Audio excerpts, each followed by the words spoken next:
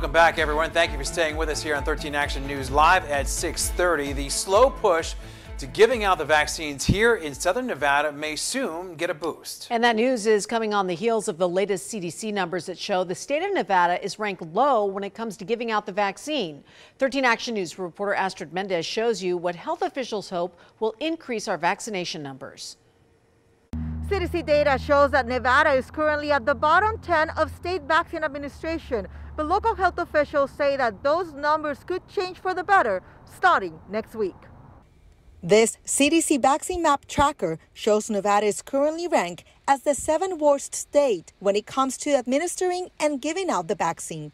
Out of more than 187,000 vaccine doses ready to go in Nevada so far, only 24% or only more than 44,000 have been administered. Neighboring states, California and Arizona, are doing just slightly better than the Silver State. We are in the very early stage of this vaccination campaign.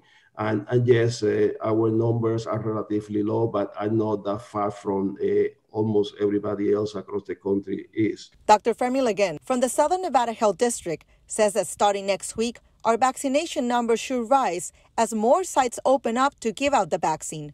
Our projections after next week, when we are able to open Cashman and expand some of the other sites, is actually to be able to offer at least somewhere between 40 and 45,000 vaccinations a week. As the number of vaccine doses goes up, the county says Allegiant Stadium is being looked at as a possible vaccination site.